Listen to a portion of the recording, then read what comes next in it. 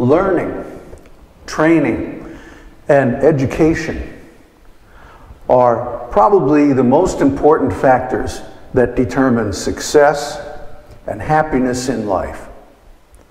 Whether it's ordinary education, reading, writing, arithmetic, and all of that, or highly advanced training in some science or engineering discipline, or training in enlightenment and self-realization.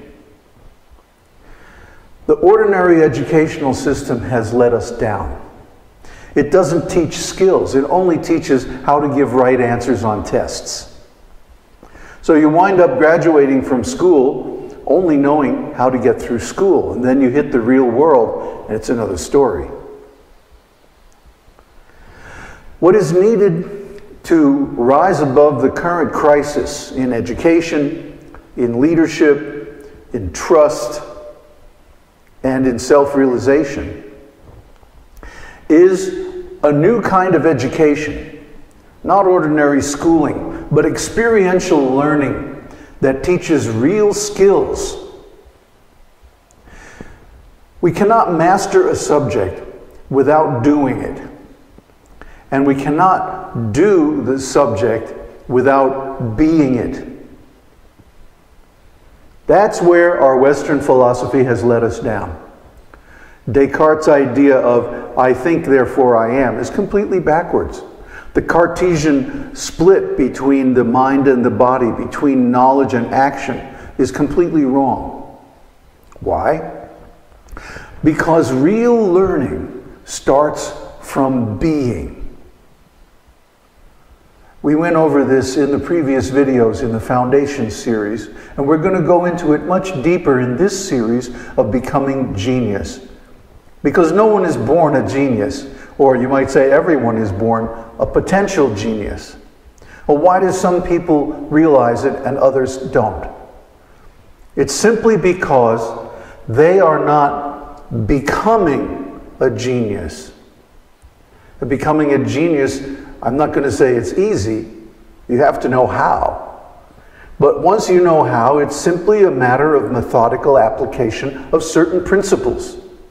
And we're going to go into those principles deeply in this series. If one wants to become a doctor, you have to enroll in medical school. You have to go through a lot of book learning. And then you have to go through a lot of practical learning. Finally, you have to be approved, evaluated, and stamped a doctor by a panel of judges, all of whom are practicing physicians themselves. The same is true of enlightenment. You can study about enlightenment from books or websites, but unless you actually practice and become an enlightened person, you will not attain what you're looking for. This series of videos is how to become a genius in any field that you choose. Of course, we would rather that you become a genius in skillful living and realize the teaching of the Buddha, because that will give you the greatest benefit. So, what is skillful living and what is becoming a genius? Well, let's talk about it some more. So in other words, it's very hard for us to learn new skills because our idea of learning itself is backwards. Let's go over the theory again. Being and becoming. Becoming is the process of changing your being. Now, how important is being in learning and life in general? Most people think that having is the important thing. If I have something, then I can do something with it, and then I can think about it, and then I can know something, and then maybe being is in there someplace down near the bottom. But that's not the way it really is. The way it really is that being is fundamental. If you have the being of, let's say, an artist, then you automatically know how to express yourself, and you can think in terms of your artistic media and disciplines and so on, and then you can easily do your art, and then you can have the things that come from doing your art. Or if you're interested in leadership, by having the being of a leader, automatically the doing, having, and so forth of a leader will come to you.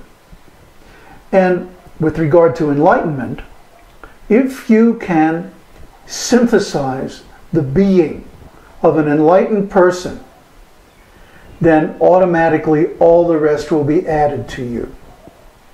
In other words, being is senior to everything else. Change your being and you change your life. If you want to change your life, if you want to learn something or become something, then you have to change your being. And of course the problem is we haven't been taught about being. We don't understand much about becoming. These are foreign words to us because our educational system has buried topics having to do with ontology, ontics, phenomenology, experiential learning, and so on. They have put them away where we can't get at them, where we have no access to them, where we don't have the vocabulary to even approach them. And mainly they have been relegated to the graduate and postgraduate levels of education. So very few people get that far. Therefore, very few people know about issues concerning being. What to speak of becoming. Becoming is very esoteric. Really, it's only covered nicely in the teaching of the Buddha. That's why we source everything from the suttas, the Theravada suttas, which are the original teachings, the original sermons, actually, of the Buddha to his monks. Now, what is becoming? The dictionary defines becoming as a verb meaning begin to be, grow to be, turn into, of a person, qualify or be accepted as, acquire the status of. And the example they give is, she wanted to become a doctor. Well, again, if you want to become a doctor, you have to go through the process of becoming a doctor. It's not easy. It takes a lot of work. Anything in life worth doing is worth doing well. And anything in life that's worth doing well is worth becoming a genius at, becoming a real expert at it. And we'll define genius in a moment. But for now, try to understand that anything worth doing in life is going to be a struggle. It's going to be a lot of work. It's going to require a very strong commitment and intense amount of labor and attention from you. So we're talking about becoming. Okay, becoming is a necessary thing for learning. But how do we become? The Buddha tells us. He defines becoming as follows. Kama is the field, consciousness the seed, craving the moisture. The consciousness of living beings is tuned to a refined property. Thus there is the production of renewed becoming in the future. This is how there is becoming. So the Buddha, as usual, gives us a deeper view of becoming than the dictionary. He tells us how there is becoming by tuning the consciousness to a refined quality. If you understood this statement, it's like E equals mc squared. If you understood E equals mc squared, you could go into the lab and cook up an atomic bomb. Well, if you understand this statement, the consciousness of living beings is tuned to a refined quality. You could become anything that you would like to become in this world or beyond it. This is the secret. And we're going to be explaining this secret elaborately in this video and the ones following. Now let's take a look at genius. Everybody knows the perfect example of genius, Albert Einstein. Albert Einstein was already a genius by the time he was 16. He was already doing original work in a very, very esoteric field of nuclear physics. How did he get like that? Was he born that way? Some people might want you to think so, but I disagree. I was also doing advanced work in physics at the age of 16. In fact, I was offered a full scholarship to MIT in nuclear physics, which I turned down. But why did I get that scholarship? Why did I get perfect scores in all my college board examinations? I looked into this because people ask me, my disciples especially, my students, ask me, how is it that you know all these things? How is it you can do all these things? I can fly a light plane. I can swim and run. I was a really highly trained yogi and other athletics. And I did so many things in my life that most people don't even start to do. I was an expert symphonic flautist. I was an expert jazz composer, and so many other things. I wrote dozens of books and so on and so on. How did I do that? Well, when people started asking me, I gave it some thought. How did I do that? And the result is what you're getting in this series, How to Become a Genius. Becoming a genius is something you do. It's not something you are in the beginning. You have to cultivate it. You have to work to get it. But luckily, there is a method that you can follow. It's not easy. It will take a lot of work, and a lot of that will be dry, plodding, methodical work. But if you follow this method, I guarantee you, you can become a genius at whatever you want to do. So what is a genius? Well, again, the dictionary defines genius as a noun, meaning exceptional intellectual or creative power or other natural ability. A person who is exceptionally intelligent or creative, either generally or in some particular respect. And the example they give, a musical genius. Well, I disagree with this definition because it says other natural ability. But I don't think the abilities of a genius are natural. I think the ability of genius is cultivated, and it's cultivated in a very specific way having to do with the meaning of terms. And we'll get into that when we describe the 4 levels or 4 steps of the process of becoming genius. Now, we can define becoming genius as follows. Becoming genius utilizes concepts derived from the teaching of the Buddha and other spiritual disciplines, as well as advanced concepts in science, education, ontology, semantics, software, and systems theory, to master any subject so thoroughly that it results in a permanent change in being, so that whatever you master becomes your spontaneous, natural self-expression. Now, this is the natural part about being genius. By the time you become the master of a particular subject or activity, it is natural to you to act as a master in that field. You don't have to think about it. There's no planning, thinking, calculating, scheming. You don't need to take a break and say, okay, what am I going to do now? It arises spontaneously from your being. That's the whole point of becoming genius. So when we say a genius is someone who has achieved mastery in a particular field, what do we mean exactly? Well, the meaning of mastery is far more than mere mechanical or technical proficiency. When you master something, it becomes your being, who you are, your natural self-expression, not something you merely know about. Whatever you master becomes effortless to use. You don't need to remember and apply it.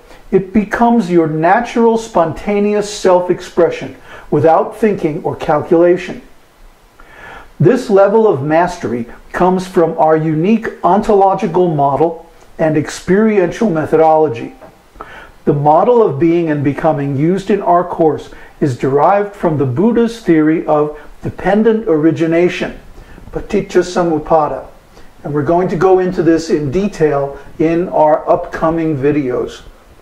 You will learn how to use dependent origination to become whatever it is that you want to be. And if you want to master a particular field, how to become a master of that field. And if you attain that, then that field is completely open to you. Whatever you want to do, you can do at the highest level. We mentioned experiential learning. Well, what is experiential learning? Becoming genius will not be easy, because we will critically question your habitual ways of learning and point out what is holding you back. You need full participation to get the promise of becoming genius. You have to make it part of your experience. So in other words, when we read something to you or when we say something to you in these videos, you should view this video over and over again, by the way. And each time we introduce a new concept, you should stop the video, look into yourself, and recall a time when you experienced something like that in your life. Or if you never have experienced something like that, you need to identify that too.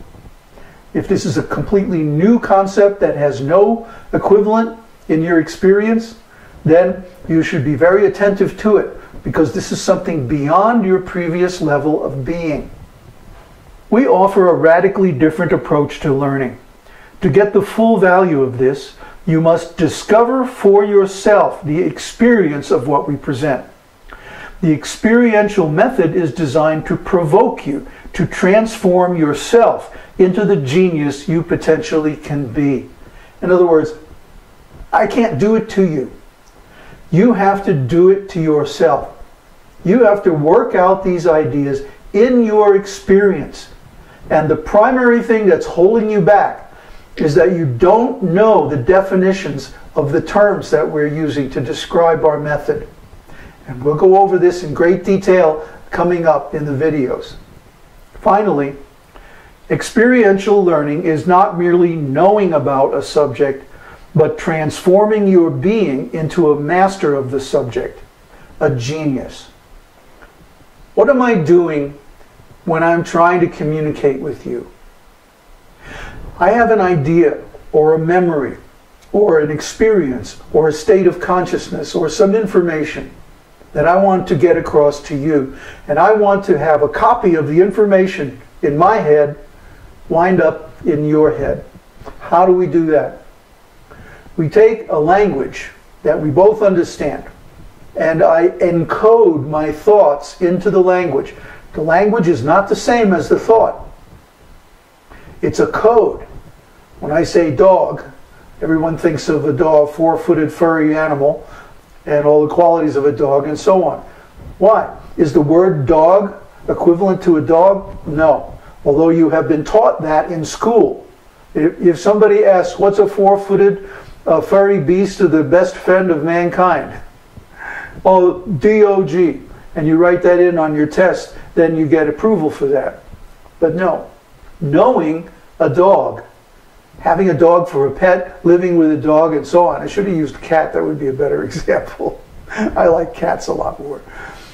Living with a cat is a whole different experience than simply knowing about cats. So if I say the word cat, it means I'm thinking of a cat, and I've encoded that thought in a word. Now, I'm going to speak that word, cat.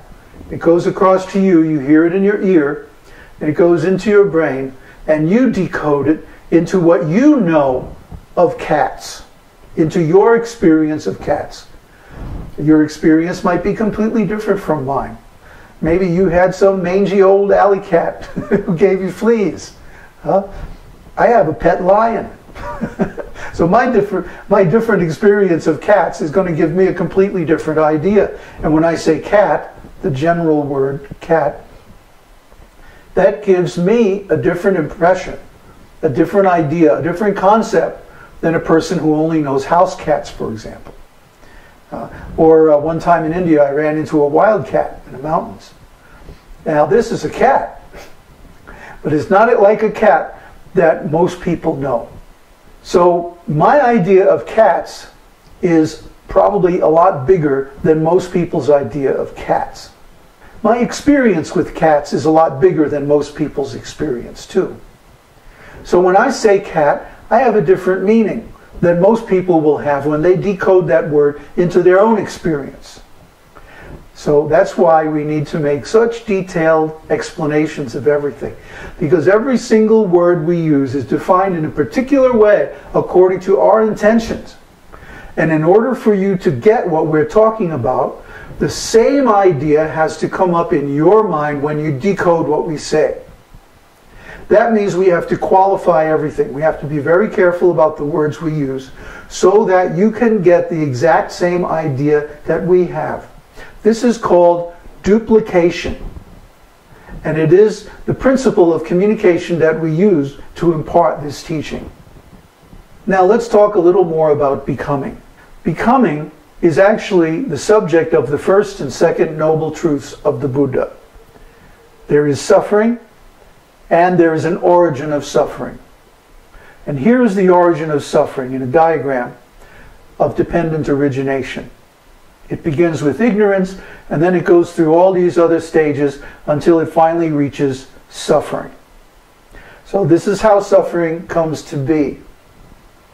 But there's also the third and fourth noble truths of the cessation of suffering and the Noble Eightfold Path, which is the method or the way to the cessation of suffering. Now, even if you don't know about dependent origination, you're actually using this all the time. The Buddha got this theory from observation. He was watching people, he was watching himself, and how we become. And we become something at every moment. At every moment this process is going on different scales. Sometimes it can happen in a matter of microseconds. Other times it can happen in minutes or hours or days or weeks or maybe even many lifetimes, that we go through these different stages and we become different things according to our intentions. There is a law, the law of dependent origination, the law of karma or karma. And this is how that law works.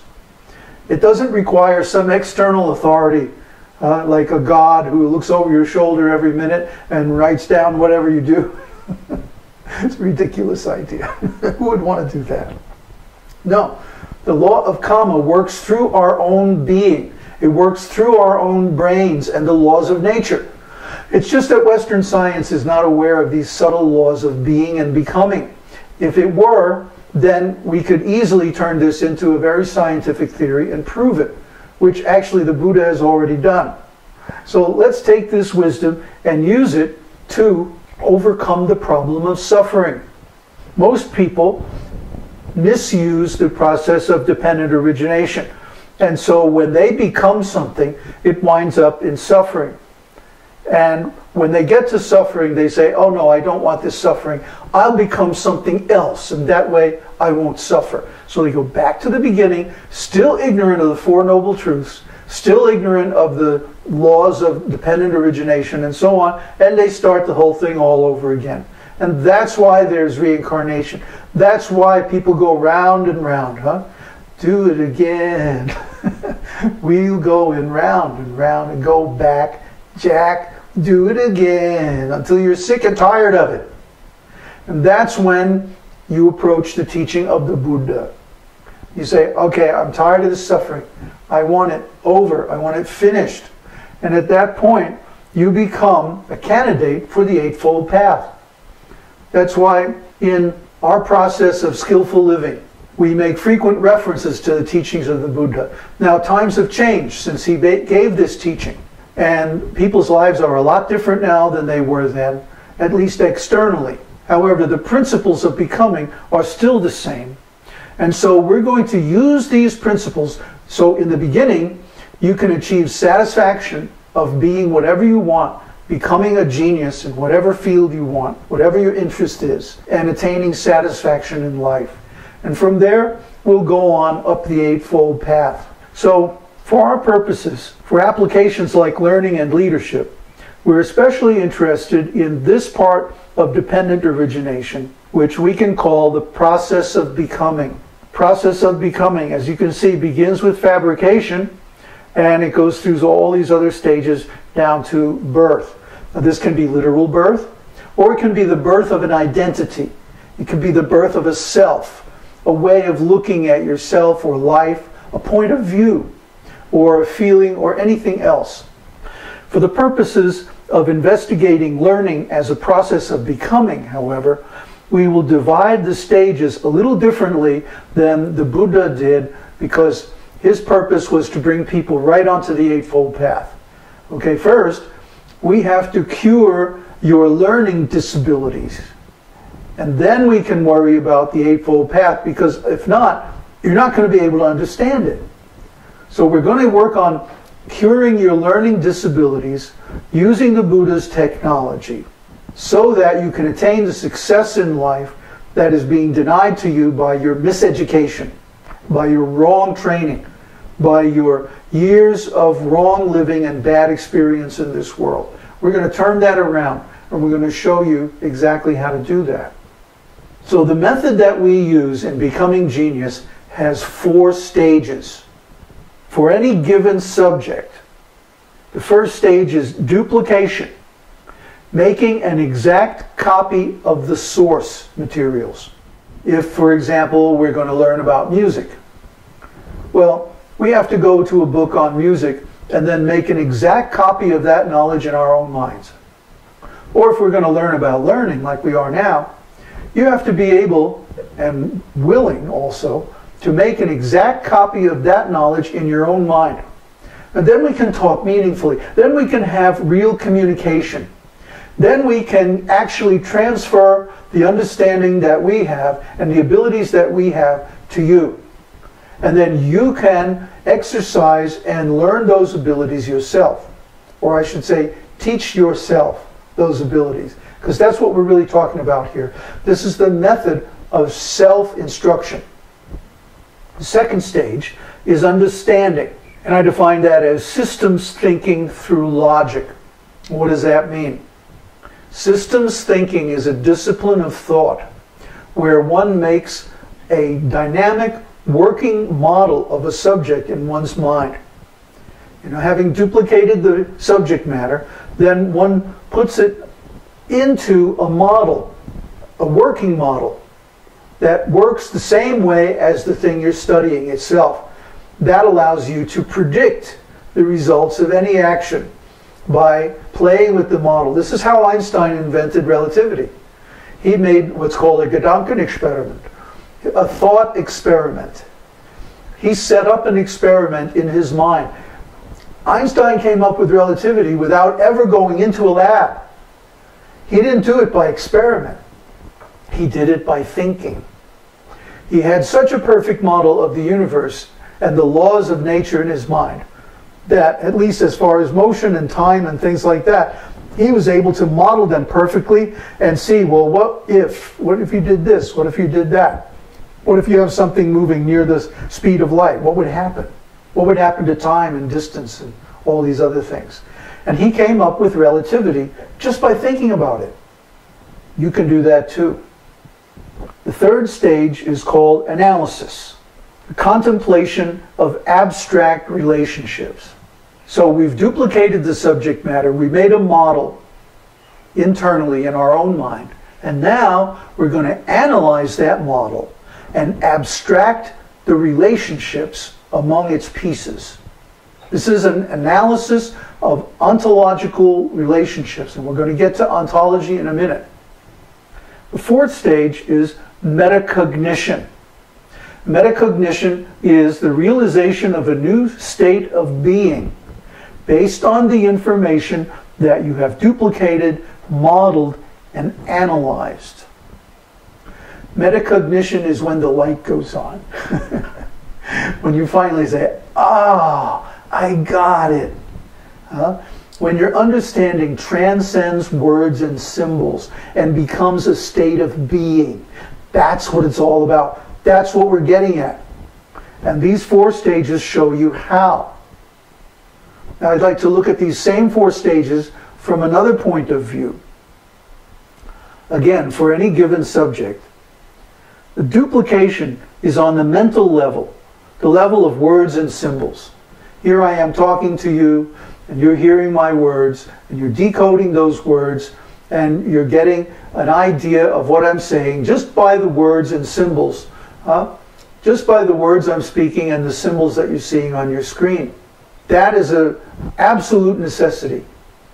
If you don't duplicate, if you don't make an exact copy, if you make a wrong copy, or an imperfect or partial copy, of a piece of knowledge, you're not thinking with all the information. You're not firing on all cylinders. So you're not going to get the same result. You're going to get some different result. And we don't know what that's going to be, but it's not going to be the same as the original. So you have to start from a perfect copy, duplication. The next stage, understanding, is on the intellectual level. This is where intelligence comes in. Modeling requires intelligence, because you have to see, okay, this is the meaning of all these words and symbols that I've taken in and duplicated. Now, how does this actually work? When I tweak over here, what happens on the other end? What is the relationship of cause and effect? What controls what? What actually does the work here, and how does it work? Now this gets into the next stage, analysis. Analysis is the ontological level. What is the meaning of these relationships? What is cause? What is effect? What is a major quality and a minor quality? What are the different relationships between and among the various parts of my model? And finally, what does it all mean? When you finally understand what it means, then metacognition occurs, and this is the ontic level, the level of being and action. In other words, up until now we've been learning, but when you reach metacognition, you have reached mastery. You have become the thing that you're studying. It has been absorbed into your being. Now there's no more need to think about it. You can just be it. You see? This is what we're talking about. This is mastery. This is being genius. Becoming genius, you have to go through these other steps. It's a lot of work. I'll be honest with you. It's not for the faint of heart. It's not for the lazy. You have to be ambitious. You have to be driven. You have to be passionate about something. Find something you really love. Something that you love enough to do a lot of it, because that's what it's going to take to get you through all these stages. Unless you're extraordinarily intelligent and you apply this exactly by the book. Now, if you can do that, if you can go through this process by the book without questioning or doubting it, but just do it, you will find the speed of learning will increase by a factor of maybe 100, maybe 1,000, and the efficiency of learning will also increase. But most satisfying of all, the depth of learning will increase beyond your wildest dreams. It's one thing to learn that 2 and 2 is 4. It's quite another thing to learn number theory and why 2 and 2 is 4. It's quite another thing to learn abstract mathematics or ontology and understand why we need concepts like 2 and 2 is 4. Well, what is the meaning of those concepts, and what are the powers and abilities that come from having those concepts? When you get to that point, you're ready to have a metacognition, which can't be explained in words, by the way. If you've never had this happen to you, it means you've never done enough of anything, you've never gone deep enough into anything to actually make it a part of you, to make it part of your being. You're not ready for your being to change. You're not ready to become a genius in that subject. But when you do, you'll know it, believe me, because it's an extraordinarily profound and deeply affecting experience. When I say the light goes on, I mean that quite literally. The mind becomes brilliant. It becomes effulgent. Suddenly you can see so many things you couldn't see before. And this is true of everything from riding a bicycle all the way up to complete enlightenment. So this is quite an adventure. Let's review a few things about becoming skillful. The process of becoming skillful is a cycle with 3 stages. Practicing, causing something to arise or to happen, in other words, doing something. Increasing, developing it by repetition. And finally, investigating, observing and reflecting upon the practice. For example, if I'm playing music, I'll take my instrument and I'll make a tone, or a scale, or a chord, or I'll play a song. And then I'll play it again, and I'll play it again and again and again. And finally, I'll sit down and I'll reflect, and I'll say, well, is that good enough? Is that really what I want? Am I saying what I'm trying to say with this performance? Do I want to adjust things, change the harmony, change the tempo? Or is it good enough? Or is it ever good enough? These are the questions you ask yourself when you're investigating. Investigating is by far the most important stage of developing skillfulness. It means observing one's experience, taking it to heart, and reflecting on it wisely until you understand and perceive clearly all the phenomena involved in each step of the practice. This is what it takes to become expert. If you don't become expert in a field, you're not going to reach the highest stage of becoming that thing. To simply learn how to play a couple of notes on a synthesizer or program a drum machine is different from becoming a really expert musician. Learning to quote from the scriptures is completely different from actually becoming realized like a Buddha. These are very different levels of advancement. You should not remain content with a superficial understanding of whatever it is. If you're going to become a leader, for example, become a leader of such power and depth that you don't require any position in an organization. In fact, organizations will evolve around you simply by your presence, simply by your being. Look at the Buddha. The Buddha gave up his position as a prince. He was offered leadership in 2 very important spiritual organizations. He turned that down as well. And he went off by himself, and he figured out by himself how to attain Buddhahood. And he did it. And now look, there are whole countries that are run by Buddhism. And in the past there was a whole empire in India, the empire of Emperor Ashoka, that was run according to Buddhist laws. Buddha himself had no position, wanted no position. But he was one of the greatest leaders in history, or Jesus Christ, or Muhammad, or any of the great innovators in science or anything. They had no position. They had no title. They had no organization. Einstein was just a kid working as a patent clerk. But because he was such a great scientist, because he was a great leader in his field, a whole discipline of relativity and atomic physics and so on grew up around him. That's the kind of leadership we're talking about. That's the depth of skill that we're aiming for. And we don't want to accept anything less, and neither should you. Now finally, I just want to review a little bit about skillful living. The process of becoming skillful should especially be applied to foundational knowledge. Skillful living provides foundational knowledge of human life and beingness, as well as techniques for developing that knowledge to a high degree of skillfulness. Foundational knowledge is defined as follows. It aims at the extinction of the suffering, unsatisfactoriness, and imperfection of every experience or state of being in the world. It has an intrinsic truth that you can see and experience for yourself without having to rely on authority, tradition, logic, philosophy, hearsay and rumor, common sense, preconceived ideas, the social status of the presenter, or because you consider yourself a student of the presenter. These are all dangerous assumptions because they can lead you to accept an idea on belief, on faith alone, without testing it, without examining the assumptions behind it, without experiencing it for yourself. Real learning only comes from experience. Book learning is just the appetizer. I'm not saying it's not important, it is.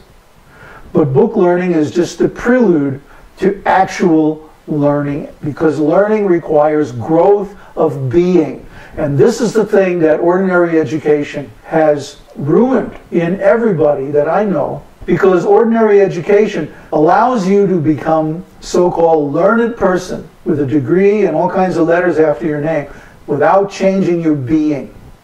And so they cheat us They don't force us to grow.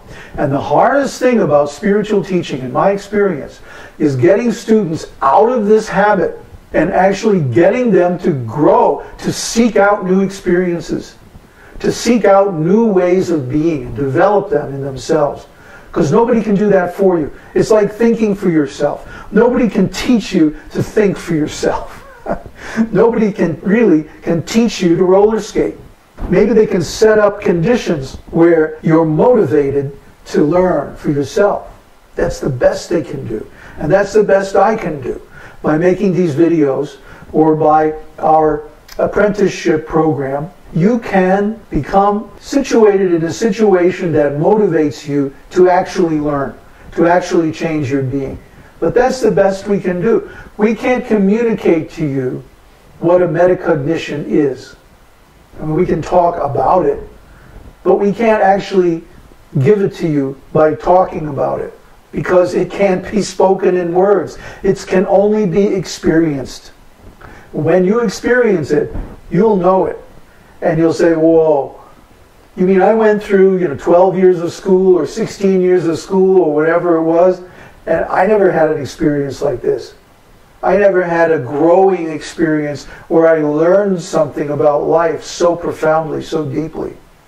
You can come here to Sri Lanka and go in a temple and study Buddhism for years and years and never have a metacognition about it.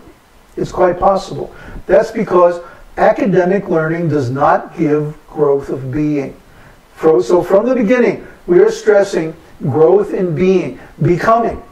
And in that way, we'll get you really ready to have a metacognition, to bring yourself to realization of the subject matter and become genius. Now, I just want to say a few words about the Skillful Living Network. Skillful Living is also a social network of exceptionally able creative people, community leaders, and consultants in every important field. You can qualify for access to this network by successfully completing our online video courses. And I'll describe those courses in just a minute. What you can do with the resources available through Skillful Living Network is limited only by your imagination and resourcefulness. We do not impose any limitations on the application of our advanced human technology. The only requirement is that network members deal with one another with skill and integrity. And integrity is so important to us that we have a whole course just on that alone.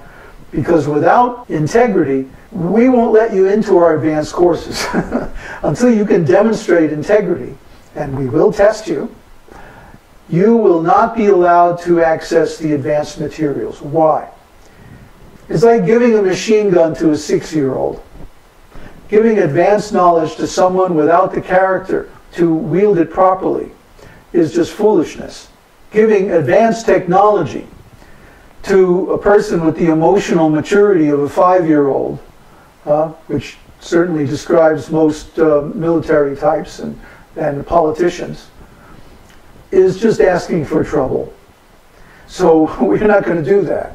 You have to get through the integrity filter before we'll give you our most powerful technology. And you have to get through the learning process, the learning course, before you'll be able to learn integrity as an experience. So that's why the order of the courses. The Skillful Living courses begin with the Foundation series, which you should have already watched. And if you haven't, there's a link. If you click on the words Foundation Series, there's a link in the video that goes to the playlist of those 3 videos. They discuss the Buddhist theory of being and becoming, or at least they introduce it. And they give you an idea about the methods that we use and why we use them. Then there's this course, Becoming Genius. Becoming Genius gives you the ability to self-instruct in any skill, to teach yourself any skill at a high level of professional activity. You can make original contributions to any field that you learn using our methods because you will become a master of that field using our technology of being and becoming. The next one is Being Integrity. Being Integrity, as I mentioned, is a prerequisite to learning our leadership technology, which is very advanced, very powerful. But without integrity, we don't want anyone to have that. Leading by being is our thought leadership without authority. Our course gives you the ability to start any kind of movement, any kind of popular, esoteric, spiritual, or social movement that you like. And it does not require that you have a position in any organization. In fact, to really innovate in today's world can only happen if you don't have any position in an existing organization. This is the technology that allows you to bring a new possibility into being. And this is the most exciting thing I think I've ever learned in my life. It allowed me to attain enlightenment. Simply by using our technology, teach yourself anything, teach another person anything, or create something new, create something better. Instead of complaining about the way this field or that field is going astray, do it better. And you can do it better if you know how to become the kind of leader that's required to do that. And finally, our master's course is called The Luminous Mind. And this is a course in Buddhism, specifically the Four Noble Truths and the Noble Eightfold Path.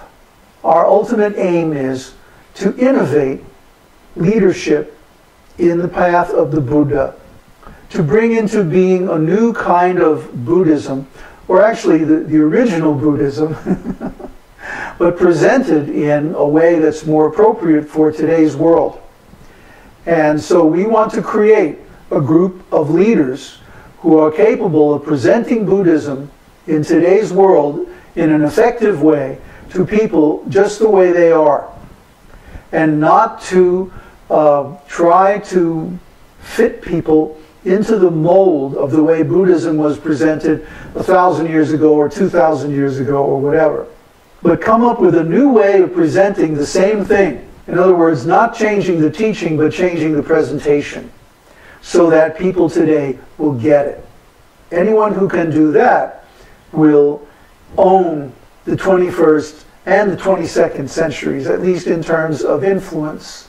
Because what's missing today is an actual spiritual path that doesn't cheat people. So our aim in all of this is to actually create leaders who can bring people to complete spiritual realization without cheating them, without trying to change them, without exploiting them in any way, but simply to give them the best knowledge that's available as far as we can tell on this planet. And in that way, bring them to become genius.